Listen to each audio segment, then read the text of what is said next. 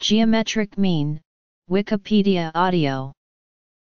In mathematics, the geometric mean is a type of mean or average, which indicates the central tendency or typical value of a set of numbers by using the product of their values.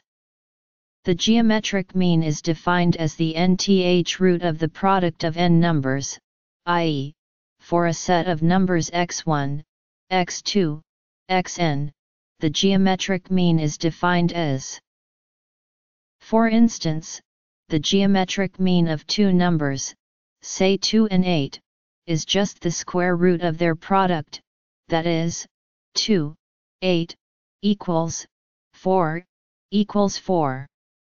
As another example, the geometric mean of the three numbers 4, 1, and 1/32 is the cube root of their product, which is 1/2, that is, 4, 1, 1/32, 3, equals, 1/2, equals 1/2. A geometric mean is often used when comparing different items, finding a single figure of merit for these items when each item has multiple properties that have different numeric ranges. For example, the geometric mean can give a meaningful average to compare two companies which are each rated at 0 to 5 for their environmental sustainability, and are rated at 0 to 100 for their financial viability.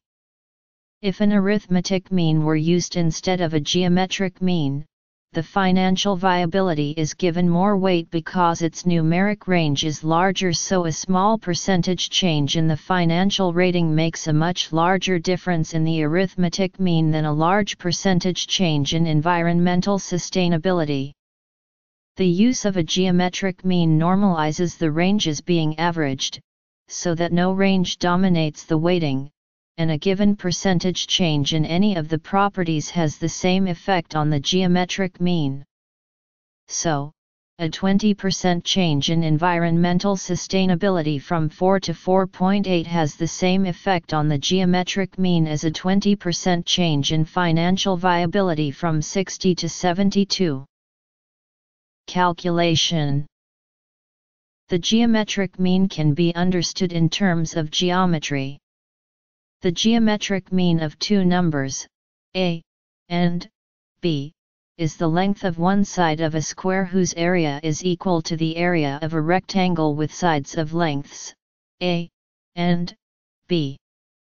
Similarly, the geometric mean of three numbers, a, b, and c, is the length of one edge of a cube whose volume is the same as that of a cuboid with sides whose lengths are equal to the three given numbers.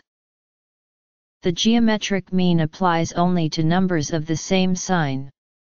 It is also often used for a set of numbers whose values are meant to be multiplied together or are exponential in nature, such as data on the growth of the human population or interest rates of a financial investment. The geometric mean is also one of the three classical Pythagorean means, together with the aforementioned arithmetic mean and the harmonic mean.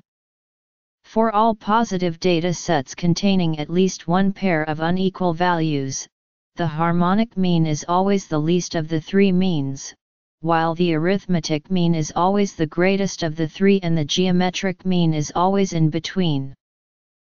The geometric mean of a data set, A1, A2, A_n, A\A_, is given by. The above figure uses capital Pi notation to show a series of multiplications. In plain English, each side of the equal sign shows that a set of values is multiplied in succession to give a total product of the set, and then the nth root of the total product is taken to give the geometric mean of the original set. For example, in a set of four numbers, 1, 2, 3, 4, the product of 1 times 2 times 3 times 4 is 24, and the geometric mean is the fourth root of 24, or 2.213. The exponent, 1/n, on the left side is equivalent to the taking nth root. For example, 24, 1/4, equals, 24, 4, equals.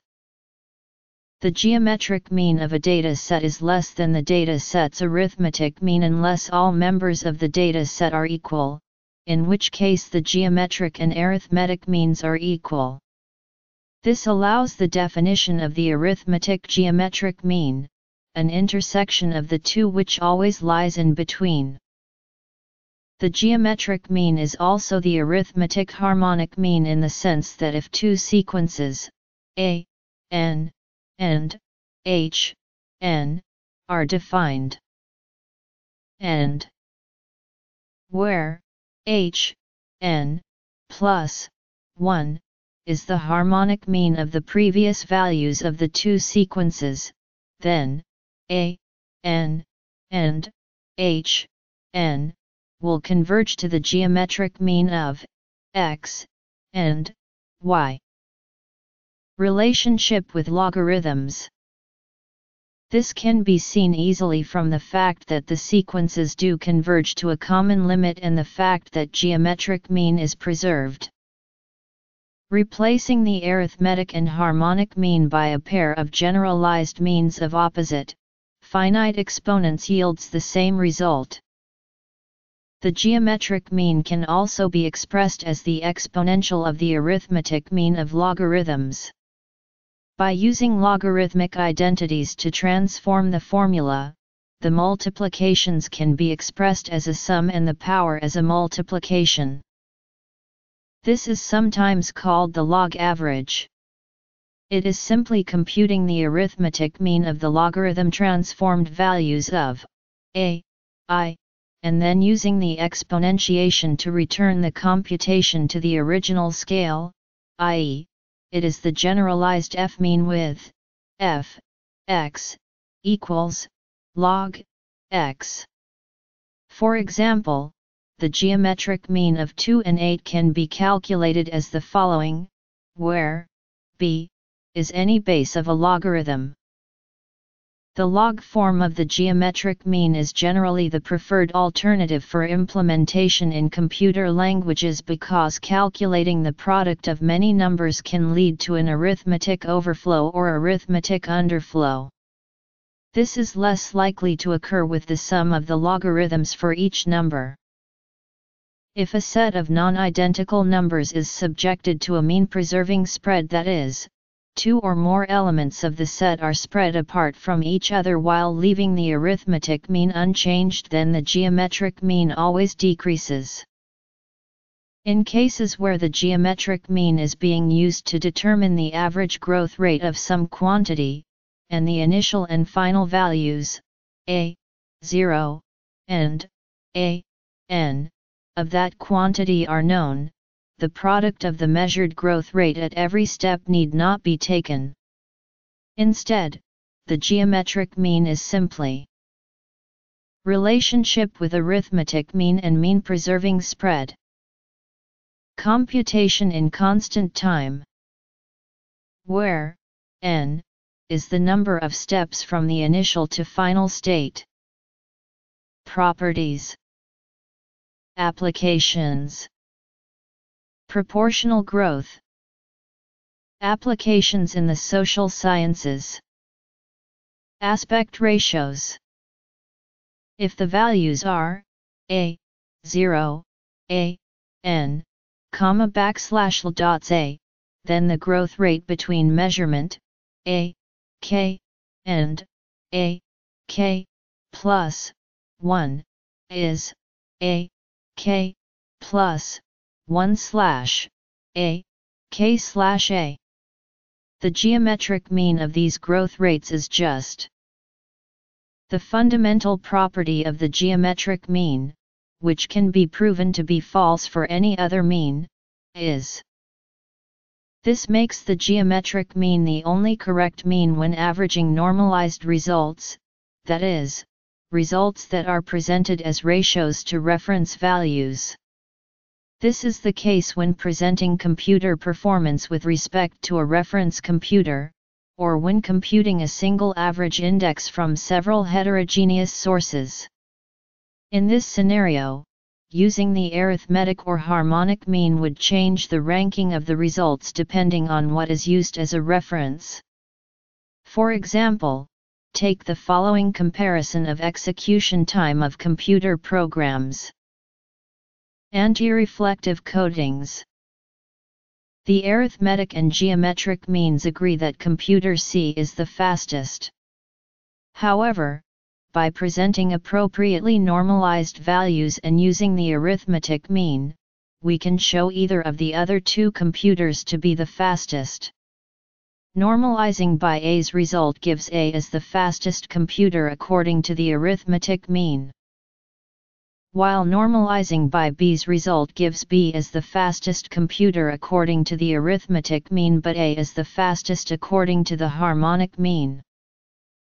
And normalizing by C's result gives C as the fastest computer according to the arithmetic mean but A as the fastest according to the harmonic mean. In all cases, the ranking given by the geometric mean stays the same as the one obtained with unnormalized values. However, this reasoning has been questioned. Giving consistent results is not always equal to giving the correct results. In general, it is more rigorous to assign weights to each of the programs, calculate the average weighted execution time, and then normalize that result to one of the computers. The three tables above just give a different weight to each of the programs, explaining the inconsistent results of the arithmetic and harmonic means. The use of the geometric mean for aggregating performance numbers should be avoided if possible, because multiplying execution times has no physical meaning, in contrast to adding times as in the arithmetic mean. Metrics that are inversely proportional to time should be averaged using the harmonic mean. The geometric mean is more appropriate than the arithmetic mean for describing proportional growth, both exponential growth and varying growth. In business, the geometric mean of growth rates is known as the compound annual growth rate. The geometric mean of growth over periods yields the equivalent constant growth rate that would yield the same final amount. Suppose an orange tree yields 100 oranges one year and then 180, 210 and 300 the following years, so the growth is 80%, 16.6666% and 42.8571% for each year respectively. Using the arithmetic mean calculates an average growth of 46.5079%. However, if we start with 100 oranges and let it grow 46.5079% each year, the result is 314 oranges, not 300, so the linear average overstates the year-on-year growth. Spectral flatness. Instead, we can use the geometric mean. Growing with 80% corresponds to multiplying with 1.80, so we take the geometric mean of 1.80, 1.166666, and 1.428571, i.e., 1.80 times 1.166666 times 1.428571, 3, equals 1.442249, equals 1.442249, thus the average growth per year is 44.2249%. If we start with 100 oranges and let the number grow with 44.2249% each year, the result is 300 oranges.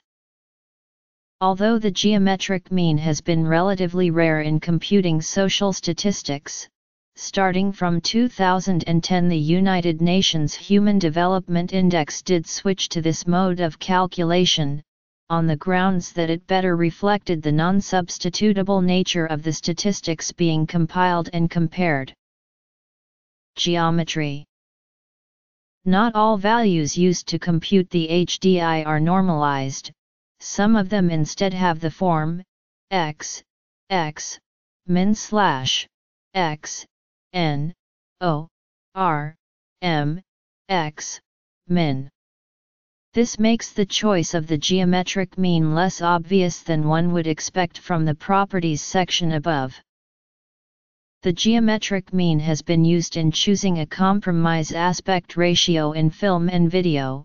Given two aspect ratios, the geometric mean of them provides a compromise between them, distorting or cropping both in some sense equally. Concretely, two equal area rectangles of different aspect ratios intersect in a rectangle whose aspect ratio is the geometric mean, and their whole likewise has aspect ratio their geometric mean.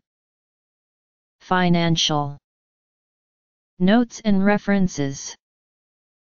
In the choice of 16:9 aspect ratio by the SMPT, balancing 2.35 and 4:3, the geometric mean is 2.35 times 4, 3, 1.7701 / approximate 1.7701, and thus 16:9 equals 1.77 was chosen.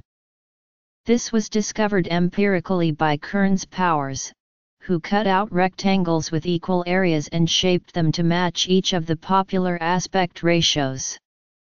When overlapped with their center points aligned, he found that all of those aspect ratio rectangles fit within an outer rectangle with an aspect ratio of 1.77:1, and all of them also covered a smaller common inner rectangle with the same aspect ratio 1.77:1. The value found by Powers is exactly the geometric mean of the extreme aspect ratios, 4:3 and cinemascope, which is coincidentally close to 16:9, 1.77, 1. The intermediate ratios have no effect on the result, only the two extreme ratios. Applying the same geometric mean technique to 16:9 and 4:3 approximately yields the 14:9, 1.55 aspect ratio, which is likewise used as a compromise between these ratios. In this case 14:9 is exactly the arithmetic mean of 16:9, and 4:3 equals 12:9, since 14 is the average of 16 and 12, while the precise geometric mean is 16:9 times 4:3, 1.5396, 13.89, times approximate 1.5396 approximate 13.8:9, but the two different means, arithmetic and geometric, are approximately equal because both numbers are sufficiently close to each other. In optical coatings, where reflection needs to be minimized between two media of refractive indices n0 and n2, the optimum refractive index n1 of the antireflective coating is given by the geometric mean, n1 equals n0, n2 equals n.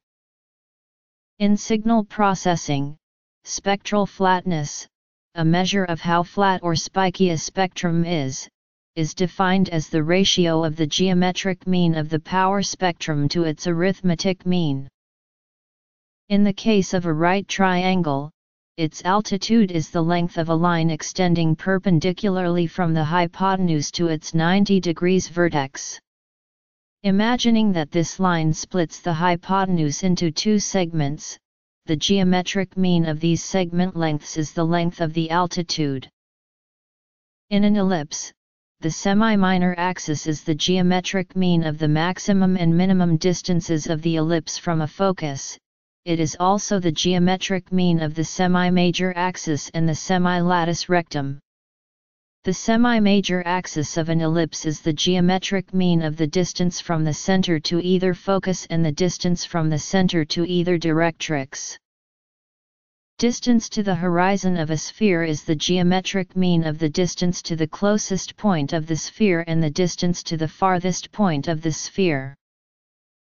Both in the approximation of squaring the circle according to S.A.